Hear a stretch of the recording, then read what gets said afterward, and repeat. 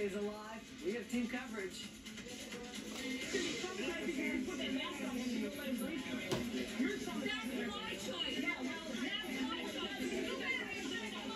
Anti-vaxxers accusing parents of child abuse just because their kids are wearing masks. We'll have more of this wild confrontation.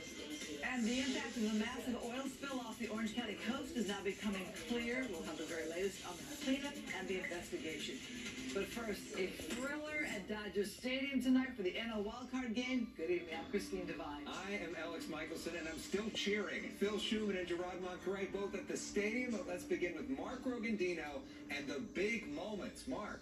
Yeah, I think we're all still kind of feeling it a little bit, right? A little bit of playoff fever. Playoff baseball, it's a whole different animal, and you never know what's going to happen when your team finds itself in a win-or-go-home scenario. But that's exactly what the Dodgers and St. Louis Cardinals face tonight in the NL wildcard game at Dodger Stadium. 1-1.